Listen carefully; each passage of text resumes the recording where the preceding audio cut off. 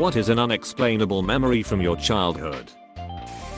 Every year at our cabin I have a dream I fall into the lake. Was told later that I fell in when I was younger.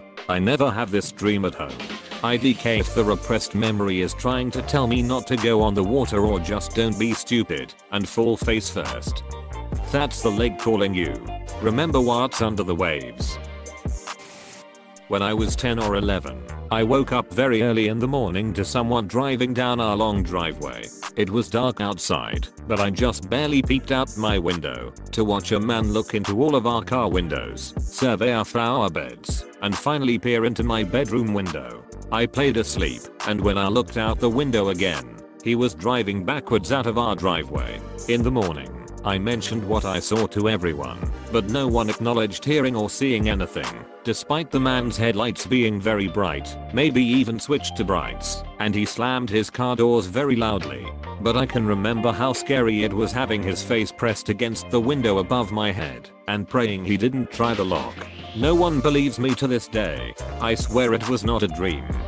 Maybe your parents did believe you, and it did happen, but they didn't want you to see their fear and worry. Maybe they knew who it was, and it was better not telling you.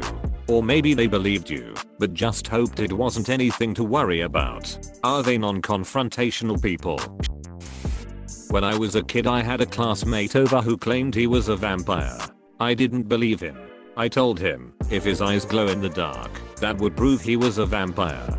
We went into the bathroom, and I turned off the light. His eyes were glowing. It scared the crap out of me. I opened the door, ran outside, jumped on my bike, and got as far away from my house as I thought I could. When I eventually came back home the classmate was gone, and my dad was pissed that I abandoned my friend. Only my neighbor was able to make it to my birthday party because of an incredibly strong and sudden snowstorm. I remember the day and the snow so clearly, but my birthday is in July. Maybe it was a party, but not your birthday party? My daughter thinks every occasion is her birth party and there is no convincing her otherwise. Breathing underwater. Turns out a lot of people have memories of being able to do something similar. Still haven't gotten an explanation. Well, we did all spend 9 months scuba diving before springing forth into the world. I have a friend who swears he can remember being in the womb. My family and I were driving out of Belos, a campsite/beach for military families in Hawaii. I lazily gaze out the window and something catches my eye. About 30 feet away in a clearing before a metal gate leading into the forest was a massive bird, like 8 feet tall massive. It had a long neck, brown feathers, and very thick long legs. My jaw dropped, and I was still processing what I had seen, when my dad said, "What the hell was that?" Turns out he had seen it too, and we both described it identically. No one else saw it, and by the time our brains had caught up with our eyes it was too late to turn around. I will always regret not turning around. When we returned later in the day there was nothing there. When we asked a guard about it, he laughed at us. I scoured the internet afterward, and it looked like nothing I could find. At least, nothing that isn't extinct. It looked amazingly similar to one of the larger species of moa. But those lived in New Zealand thousands of miles away and died out hundreds of years ago. This happened back in 2009, and to this day I wonder whether I saw a Lazarus species. Edit. I appreciate all the attempts to help illuminate what my dad and I saw. I've looked up many of the bird suggestions, and I'm afraid the legs and neck were just too long and thick to match. I've thought about a freakishly large emu before as a possibility. However, I think that Pokemon and Upskev are definition the most promising choices. Also, I got my first cyberbully DM from this post. I feel like I'm truly a part of the internet now. 3. My sister and I apparently both had the same dream one night, a scary one. We were staying in this villa where we had to share a room and we both woke up suddenly. The window was open when it hadn't been before. I realized she was awake as well and told her I'd had a bad dream, and as I started to describe it, she started talking along with me, describing the same dream. In it, this black creature that looked like a bull, only it had shiny, scaly, plastic looking skin, was standing in the open window with this weird mechanical device, and it somehow fired a projectile at the lamp in the room, which started rocking back and forth. Neither of us wanted to get up and close the window in case the thing was actually out there, so we called for our mum, and she closed it, reassured us in typical mum fashion, etc. For months we would talk about that incident, and we could never figure out how we both managed to have the same exact dream at the same time. I remember laying in bed one night, staring hard out the window, because it was storming pretty bad. All of a sudden, it got even darker than it was, and my mom calmly walked in my room and said, "Stop looking out the window, honey. It's not safe." Then she left, and I saw garbage tossed into the air and I could hear the shingles slapping against the roof cause they nearly got ripped off. Pretty obvious it was a tornado, but the next day, my parents acted like nothing happened. We went outside at one point and everything looked the same as it always was, so I don't know if it really happened or if it was a dream. I'll have to ask my mom later and see if she remembers anything about that day.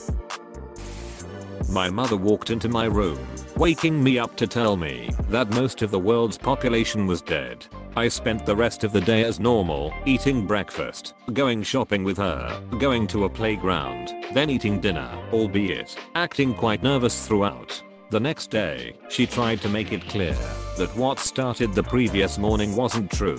I asked her if she remembered, but she told me she didn't. I'm certain it wasn't a dream, because I recalled the rest of what happened the previous day to her, only to be met by her confirmation that everything I remembered was correct, right down to how shaky I was, and how upset I seemed. All except for the part that humanity was on the brink of extinction.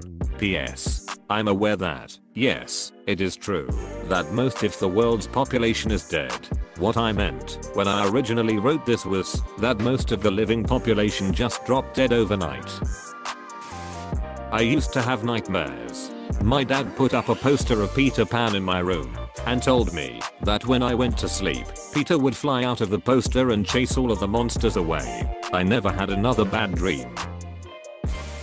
I could lucid dream when I was a kid. I would actually get really excited to go to bed because I could decide what to dream and then dream it. I had a reoccurring character in my lucid dreaming. He was a boy my age with blonde hair. We would always play in this backyard/playground type setting that has a big brick wall on the edge. One night I dreamt that we really wanted to find out what was on the other side of that wall. So we climbed a tree and the boy climbed onto the wall, looked back at me and waved, and went over it. I never lucid dreamed again after that. It actually caused me a lot of distress as a kid. I legit missed him terribly and tried so hard to lucid dream, but just couldn't do it anymore after that. I had a dream that I met a girl around my age when I was kid. We shared a whole summer together, playing games and all that. I faintly remember her smiling with the sun behind her before the dream ended. I woke up crying and feeling like I just lost someone important. I was like 3 to 5 years old when this happened. I woke one night while camping in a cabin and I saw a cattail dangle from this lamp. It had sink down and then disappear back up into the lampshade. It also started calling for me, going like hoo-hoo. Unnerved the hell out of little me. I can't remember if I just never checked to see if there was anything there or that I did check and there was nothing there. I chalk it up to just being so tired I was hallucinating. I have a good one. So I would have been 2 or 3 years old. Me and my older brother and sister were playing in our front room. My brother is 2 years older than me and my sister is 4 years older than me. I remember being able to see straight out the window, unobstructed so there were no blinds or nets etc. Suddenly a white transit van pulls up outside and 3 men in balaclavas get out and next thing I know they are in the house. I don't know if the door was broken down or already open or someone opened it. My memory of this is mostly images due to my age and I didn't see the door, if that makes sense. Anyway, they start beating up my mum and stepdad. My mum is held up against the wall in the kitchen with a knife. My stepdad is on the floor being beaten and kicked etc by the other 2 men. It's chaos. My big sister somehow had the sense to get us all out. She helped me and my brother climb out the front window and raced next door to get help. Next thing I know, the men run out past us. We are in the front garden and into the van and drive off. I remember all 3 of us screaming assuming mum was dead given we saw a knife to her. She wasn't though. She was beaten but not stabbed. Stepdad badly beaten but again conscious and okay. Police were never involved. That night we packed up everything we could, and in the night we left that house and moved an hour away. Spent time living with acquaintances and in women's refuges etc. Was a long time before we had a new home. My mummy's unreliable at best with details of our childhood. I'm estranged. We don't talk at all. I remember asking her once what it was about, and she claimed it had to do with her hearing too much about a chalky white murder while she worked in a pub. I don't really believe that. I know my stepdad was in and out of prison, so it's more likely he got involved and screwed over the wrong people. But that whole thing is genuinely my earliest memory. The whole neighborhood thought I was kidnapped. I don't really know why and what the actual duck is the thought process of how they think that happened, but apparently the people are frantically searching me. What I remembered is that my elder cousin and her husband took me to an internet cafe to let me watch them pick their wedding outfits. When we returned, everyone was shocked. My brother smiles because he knew I was in trouble. My mom was crying and my dad slapped the shit out of me. It was so surreal.